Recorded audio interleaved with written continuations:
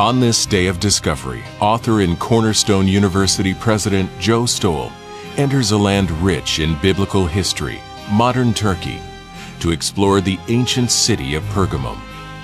Here in Pergamum, a group of Jesus followers came together as a church, one of 7 churches addressed in the beginning of the book of Revelation. Revelation, written by the Apostle John, once the young disciple of Jesus Christ. At the end of the 1st century, Christianity is facing mounting opposition in the empire. John is a prisoner on the island of Patmos for his faith in one God, which goes against a Roman Empire that embraces many gods, chief among them the Caesar of Rome. It is on Patmos that Jesus appears to John to send a message to the world, a message that is today what we know as the book of Revelation, but to the 1st century church, letters of challenge and hope. Journey to the 7 churches of Revelation, the letter to Pergamum, on this day of discovery. And to the angel of the church in Pergamum write, These things says he who has the sharp two-edged sword. I know your works, and where you dwell, where Satan's throne is, and you hold fast to my name, and did not deny my faith even in the days in which Antipas was my faithful martyr, who was killed among you where Satan dwells. But I have a few things against you, because you have there those who hold the doctrine of Balaam, who taught Balak to put a stumbling block before the children of Israel, to eat things sacrificed to idols, and to commit sexual immorality. Thus you also have those who hold the doctrine of the Nicolaitans, which thing I hate. Repent, or else I will come to you quickly and will fight against them with the sword of my mouth. He who has an ear, let him hear what the Spirit says to the churches. To him who overcomes, I will give some of the hidden manna to eat, and I will give him a white stone, and on the stone a new name, written which no one knows except him who receives it. A trip to Pergamum today is quite an experience. It is among the best excavated cities of the Roman world. Some of its stunning sights include the Hellenistic Theater, with a capacity of 10,000 for its attendees. It was the steepest of all the theaters in the ancient world. Pergamum was filled with many temples to the gods of Rome and Greece. And of note, this is the location of the Library of Pergamum, which held some 200,000 volumes. Long before the birth of Jesus Christ, Pergamum was the capital city of the Pergamum Empire, that empire that held this region of the world in its grip. But by the year 200 BC, King Attalus reigned here. One of the things that Attalus did was strike a peace treaty with Rome. As a part of that treaty, Rome gave him control over almost all of Asia Minor. This territory, now called Turkey, where these 7 churches were born. But in a fascinating move, his grandson, Attalus III, upon his death, bequeathed all of this territory back to the Roman Empire. Now that was a great day for the Roman Empire, because this was a very critical piece of land. Turkey borders on 3 major bodies of water: the Black Sea, the Mediterranean, and the Aegean Sea. That opened all the seaports of commerce to the Roman Empire. All the sea lanes belonged to them. And this was agriculturally rich. It was the breadbasket of their day. It was so good that in AD 92, the Emperor Domitian made an edict that all the vineyards in Asia Minor should be cut down because the competition against the Italian vineyards was so great. So it was a good day for the empire. But it was a better day for the gospel, because behind the scenes of these political maneuverings, the hands of God were at work. Some of you may remember that before he was 30 years old, Alexander the Great conquered all the known world. which gave the known world one culture, the Greek culture, gave the known world one language, the Greek language. That miracle was something that prepared the way of the gospel through all of the Roman Empire. After Alexander's death, though, it split up into smaller pieces, and by now, Rome had everything back for its empire except this bridge of land between the east, Jerusalem, and the west, Italy and Spain and all of Europe. When Attalus handed it back to the Roman Empire, that meant that there would be no barriers to the gospel, that everything would be wide open in the empire. And so Christianity spread. I love watching the hand of God at work preparing the way for the gospel. And early Christians lived here in the city of Pergamum, and they held the good news of Jesus Christ in their hand. They held it at great cost, because in Pergamum, it was at great risk.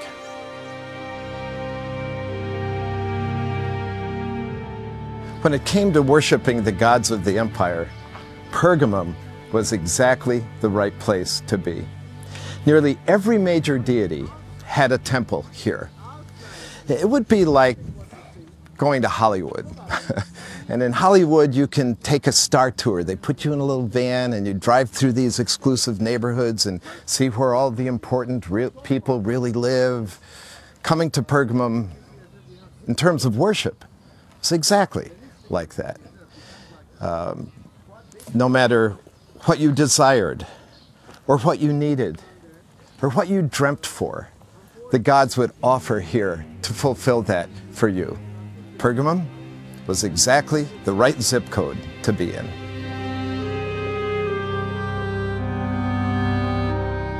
The array of gods and goddesses in this town was impressive.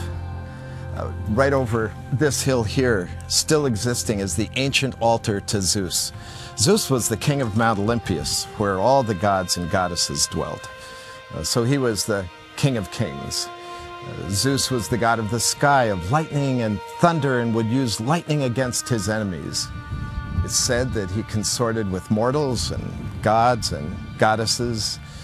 Well, if you needed something done, that was the place to go. He had all the power.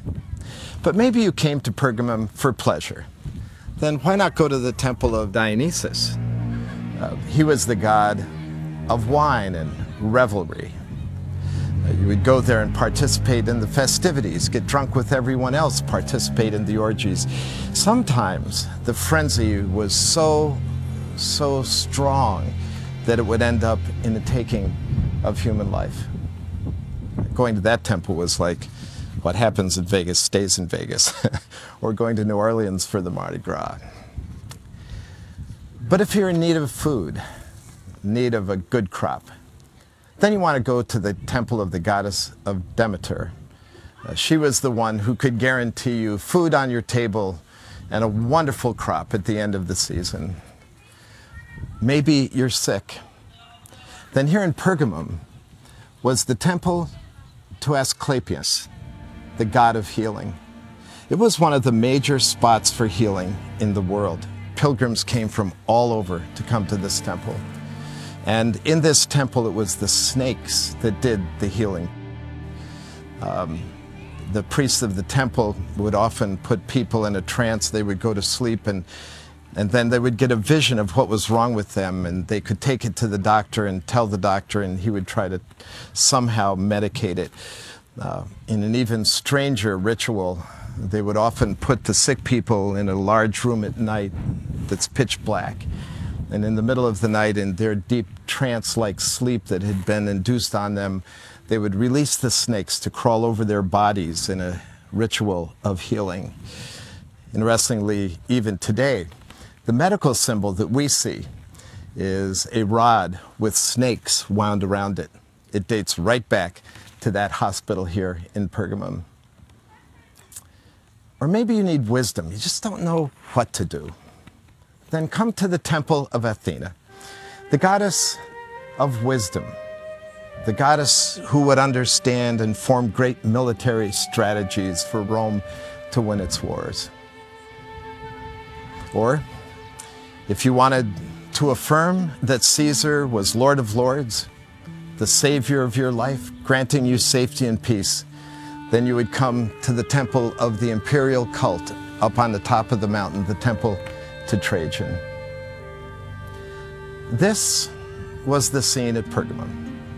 And if you are a follower of Jesus Christ and you refuse to bow the knee, it was a good thing for you to hear what Jesus said at the beginning of the letter, when he said, I know the place where you dwell, where Satan's throne is. To understand how challenging it would be to be a follower of Jesus Christ here in Pergamum, let's say that you and I are Jews who live here, and you and I decide to go back to Jerusalem with pilgrims from all over the world to celebrate the Feast of Pentecost.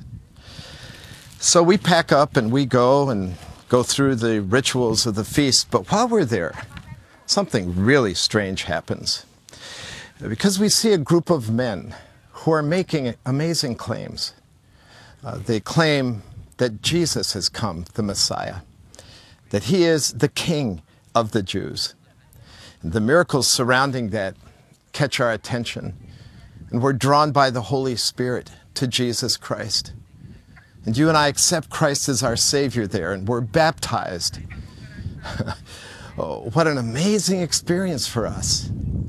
And now we're packed up on our way back here to Pergamum, and we're rejoicing in having found him. We're rejoicing that we have found the King of Kings, that we now have dwelling within us this Jesus, who promises us ultimate pleasure. Like he said, that he has come to give us life and to give it to us more abundantly. And we heard how he fed the 5,000, that he is the feeder and provider. We were told while we were there that he did miracles of healing. In fact, we saw some of his followers, apostles, healing people. That we had met the ultimate healer. And wisdom? Well, the Apostle Paul wrote to the church at Colossae that in Christ are hidden all the treasures of wisdom.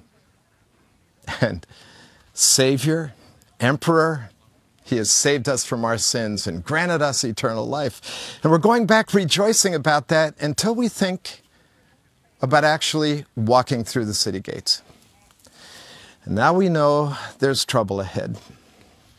It's trouble ahead because going back and telling our Jewish friends this will probably get us kicked out of the synagogue. And if we make these claims of Jesus Christ, that he is King of Kings, not Zeus, that he is the source of ultimate and true pleasure, that he is the provider, not Demeter, that Athena is not the source of wisdom. Wisdom is found in Jesus Christ. Well, then it just all flies in the face of the gods. And we will be God deniers. We will be thought of, as the charge was thrown at early Christians, that they are atheists, that they do not believe in the gods. And we'll be out of the synagogue and we'll be out of the temple worship, caught in no man's land, where Satan's throne is. That was the challenge to these early Christians.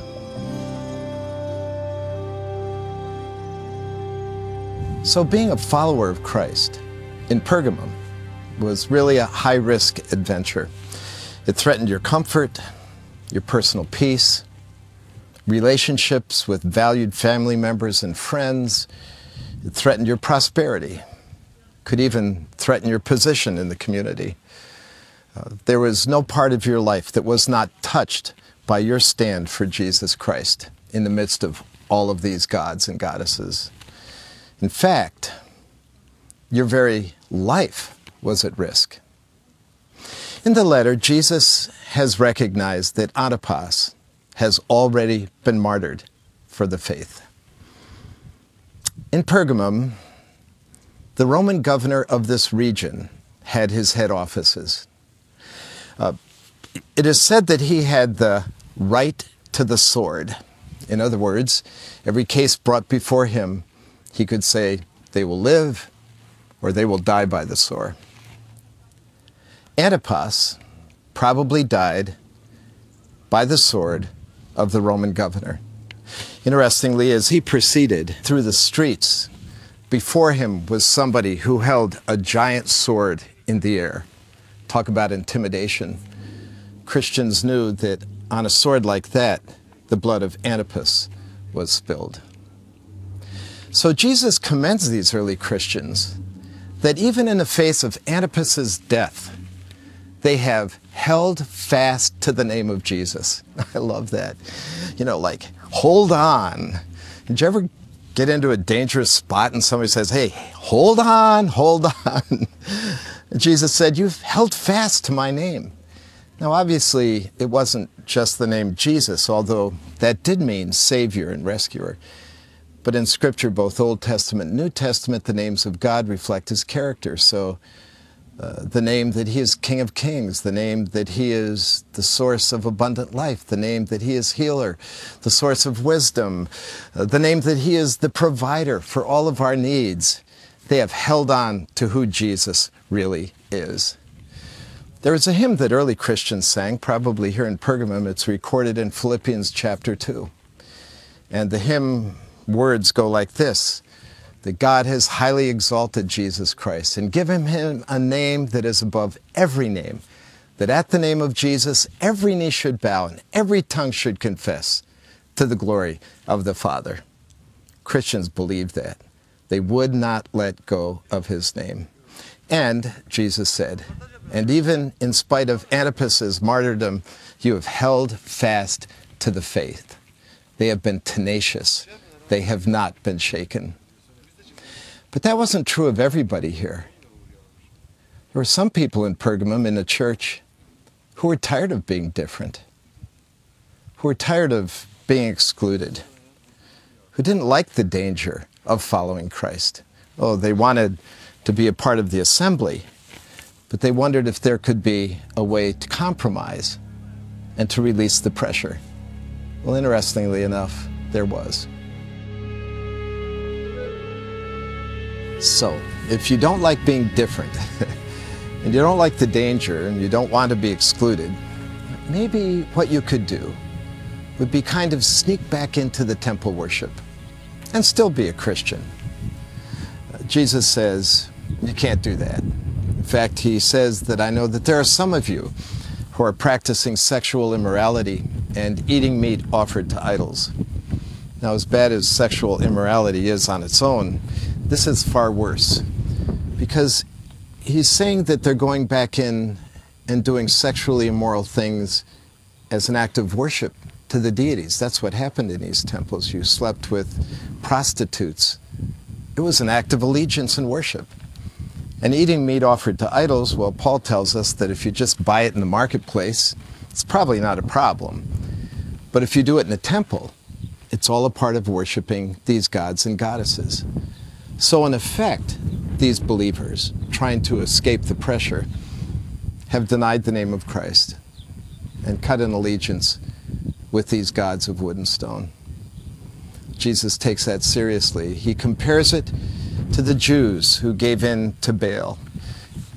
Numbers chapter 25, the Israelites married Moabite women and began worshiping the gods of the Moabite women, the gods of Baal. And God judged them, and 24,000 Israelites were murdered as a judgment by God on this assimilation of faithfulness to God and compromise with idolatry.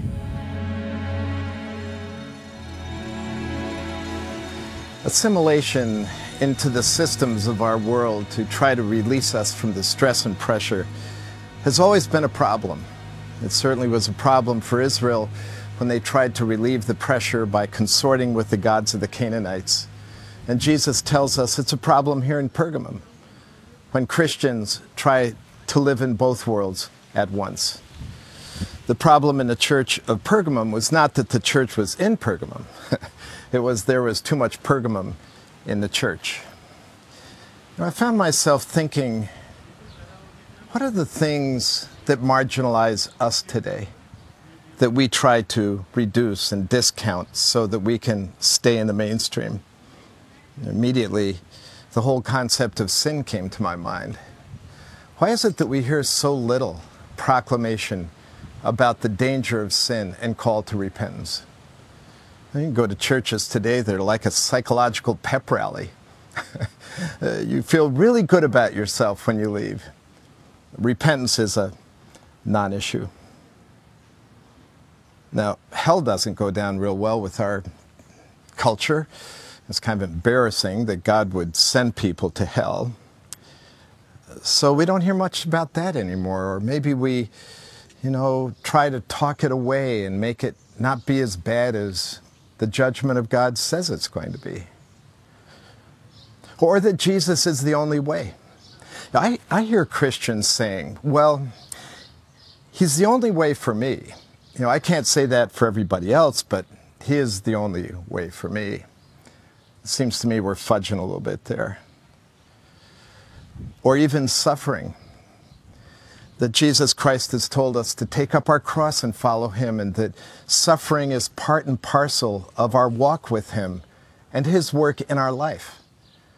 And you go to churches today that will tell you that's not true, that Jesus wants you to be healthy and happy and wealthy, and if you just trust him enough, he'll give you everything you want. Well, if Jesus was upset about this stuff at Pergamum, I wonder what he thinks about us today, who lose our edge, our distinctiveness, our dynamic difference in the power of the gospel by trying to compromise around the edges. Well, if he called them to repent, he must call us to repent as well. So the believers in Pergamum were stuck in a really bad place where it was tough to be a follower of Jesus Christ. And most of them prevailed. They held fast. They would not let go. I can't help but think of some of us who find ourselves stuck in a bad place where it's tough to be a follower of Jesus Christ. Perhaps you've accepted Christ as your Savior and you walk back into your home, into a relationship with your spouse who doesn't share your faith. That's tough. At the office, to prevail as an unashamed follower of Jesus Christ among colleagues who speak behind your back, think you're weird for what you believe, think you're arrogant and bigoted to believe that Jesus is the only way. Or maybe you're stuck in loneliness because you won't play the sex games of dating and the parties after the office. I don't know, but I just know that when you're a follower of Jesus Christ, you get stuck in bad places where it's tough to hang on and to not let go. So, to these followers at Pergamum, Jesus had a great closing statement in the letter, a statement of reward. He said, "For those of you who overcome, I will give you manna from heaven," a reference to the Old Testament feeding of the Israelites when they otherwise would have starved to death. God provided for them. Think of the manna of his love and companionship, the manna of his wisdom, the manna of his word, the manna of prayer, of the indwelling Holy Spirit, how he provides for you. Cling to those things because he says, "I will provide." But then I love what he says next. "For those who prevail, you will receive a white stone with a name on it that no one else has and no one else knows." So what does that mean? Well, we're not really sure. But in the ancient world, invitations to major festivities and events by the emperor were done on a white piece of marble, and your name would be engraved as an invitation to come. And when you entered the festivities, you would present your invitation on this white piece of marble that had your name on it. So think of these believers who were excluded from the festivities, who had no welcome in the society or in the culture, hearing that ultimately Jesus will invite them to his feast. Their name will be on there, actually a name that no one else knows. It's like your PIN number. This is so intimate. And you will be welcomed into the festivities and pleasure of his presence. Now, in my mind, that's worth hanging on for. That's what Jesus promises to those who are faithful great will be their reward in heaven.